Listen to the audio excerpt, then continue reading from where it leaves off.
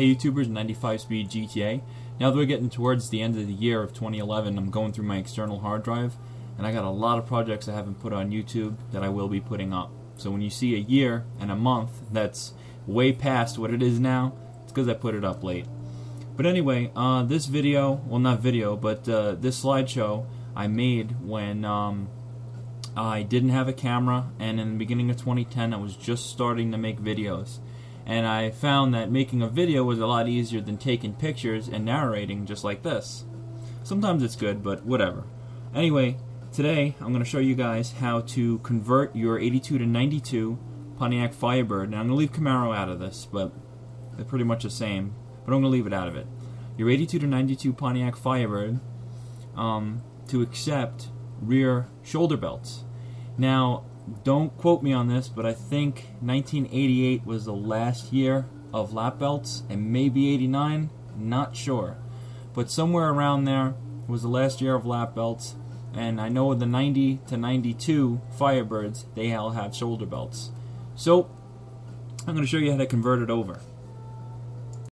Alright, first things first, you got to acquire or find out if you want the solid back or split fold 50-50 seats. If you want the split fold and your car didn't come with split fold back seats, look at one of my videos. I have a procedure on how to do that. But if you're going to keep it full, just like your original factory design was, what you want to do is track down another seat from a 1990 up that has shoulder belts, because what this has is it's going to have reinforced sides, and it's going to have two screws.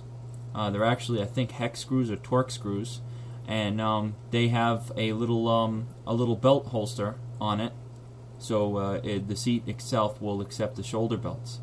And once you do that, what you're going to do is you're going to strip them down. You're going to reuse your fabric, so you don't have to mix match interiors. You're going to reuse your fabric, and this is how you're going to do it.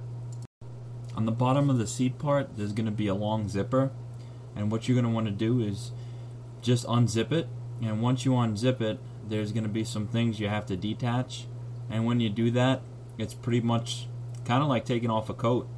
You just slip it off. Okay, you see how the fabric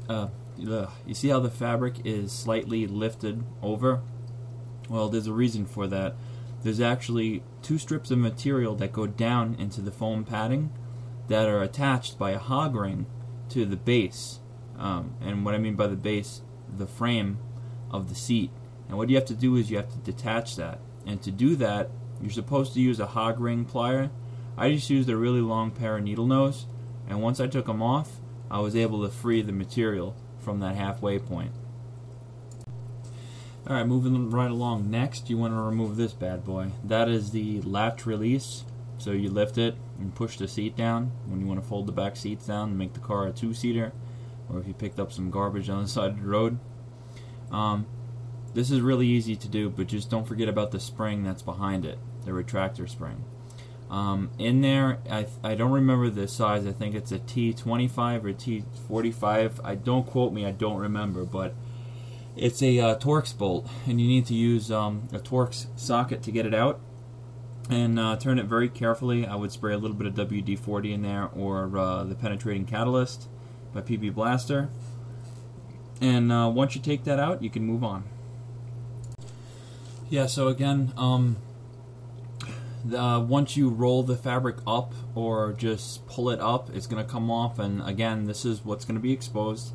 As you could tell in the right seat back, we have a little bit of damage done to the left portion.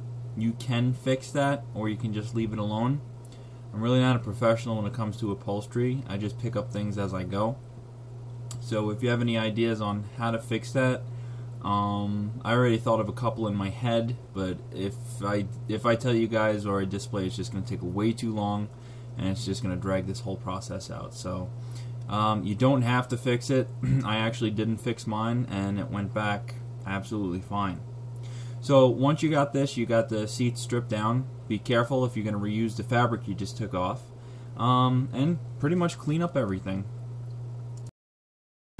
Alright, once we're ready, we could do one of two things. This plate right here is the plate that I need to use for for my project, because on the top left-hand corner, the top right-hand corner, it's got the 2 screw holes and the reinforcements for me to be able to put the top shoulder restraint, the top shoulder restraint for the rear seat belts on, so I could have shoulder belts. You can transfer the foam piece from your old seat set to this, or you could use the existing one. It basically all matters on which one is in better condition. So after you do that, I put adhesive on this, and I put my foam piece down, and I also reused hog rings in the specified places. If you look if you go to the middle of this piece and you go straight down, and if you look to your left and your right, you'll see 2 like little indications. That's where the hog rings originally were. So that's what you do. Alright, there's the reinforcement part of the seat back, and there are the 2 screw holes I was telling you about.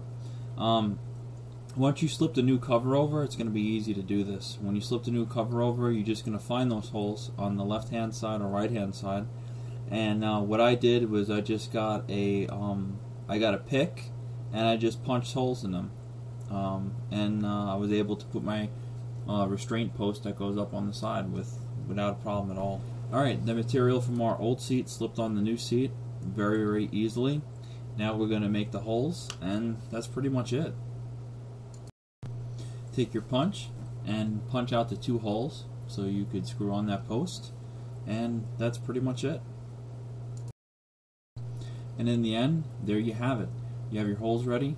You could put your seat in and run the seat belt. There's one other thing you got to do, and the main part of the seat belt itself actually is welded on a mount. Well, the mount is welded to the frame, and it's held in by a really big bolt. If I could find the video on how to convert that, I'll show you how to do that as well. But remember that if you're going to do this, you need a donor card not only with the seats, but you got to take the bracket off of the rear wheelhouses, so you could, and also the seat belts as well, so you could do this project. So YouTubers, this is 95speed-GTA. If you have any other questions about this project, just send me an email at x905speedgta@aol.com. It's really simple, and just remember to take those brackets for the rear seat belts that sit on top of the rear wheelhouses. YouTubers, 95speed-GTA, over and out.